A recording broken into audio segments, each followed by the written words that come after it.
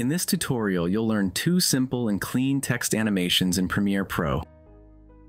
Let's start with the first one, a slide-up effect where each letter appears individually. First, select the text tool from the toolbar, then click in your program monitor and start typing your text. I'm using the word simple. Also, make sure to click the selection tool and drag your text to the center of the frame.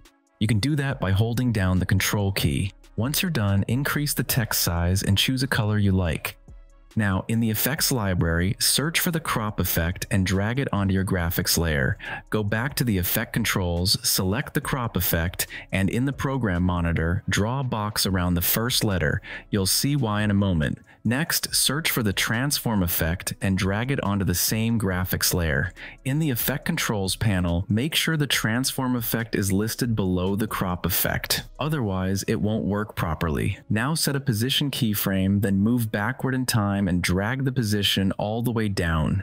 Thanks to the crop effect, the letter will now slide in from below. Then, move a little forward in time and copy the last keyframe, then paste it. Move forward again and copy-paste the first keyframe as well. This makes the letter disappear again. Now it's time to ease some keyframes. Expand the velocity curves, then pull the handle of the second keyframe. This eases the animation in. For the exit animation, pull the handle of the first keyframe. This eases the animation out. Also, don't forget to enable motion blur by increasing the shutter angle. That's it for the heavy lifting. Next, we'll duplicate the graphics layer in the timeline. Select the duplicate layer, go to the effect controls, and adjust the crop box so that the second letter appears. It will automatically follow the same animation. Then, go back to the timeline and repeat this step for all remaining letters. To create the 1x1 animation effect, we'll offset the layers. Select all layers except the first one, then press Alt and tap the right arrow key 3 times. This will move them 3 frames forward. Then select everything above the second clip and do the same. Keep repeating this process until all letters are offset. If you want, you can now nest the layers to keep everything organized. And that's it. Here's your final text animation.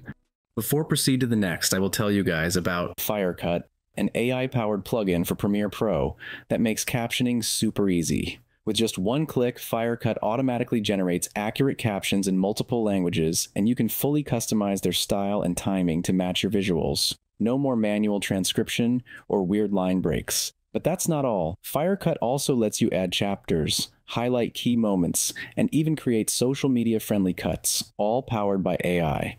Want to give Firecut a spin? Hit the link in the description and start your free trial today. It's super quick and totally worth it. Next, we're going to create a very cool 3D text animation. First, make sure the Properties panel is open. You can enable it by going to Window, then Properties to enable it. Now, select the Rectangle tool from the toolbar. In the Program Monitor, click and drag to draw a box. In the Properties panel, disable the fill and enable the stroke. I've set mine to white.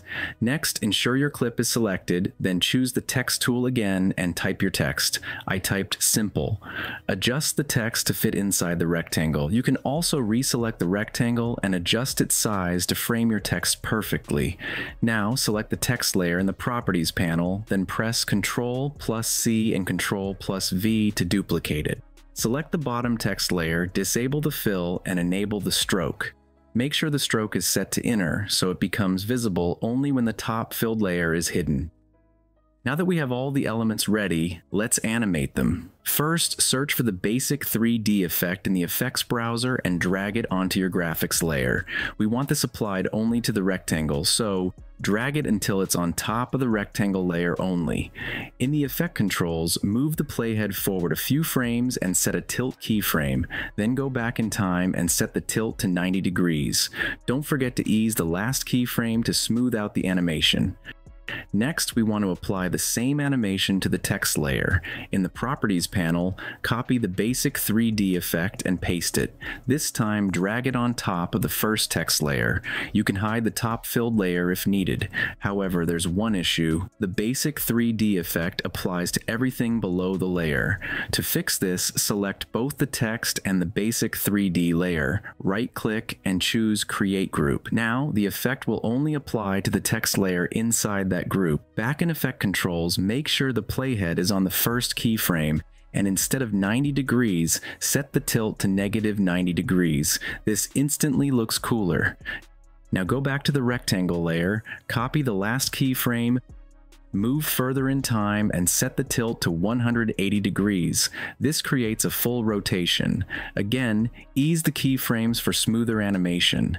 Next, we'll reveal the filled text as the rectangle rotates. This is where the top text layer comes back in. Enable it, and in Effect Controls, place the playhead just before the rectangle starts turning. Find Opacity and click the pen tool to create a mask.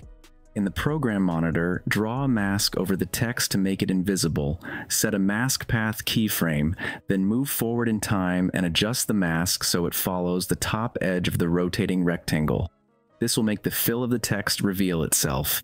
And there you go, it looks amazing. This way you can create 2 stylish text animations without using After Effects, right inside Premiere Pro. If you want to learn how to make your own transitions, click the top right video.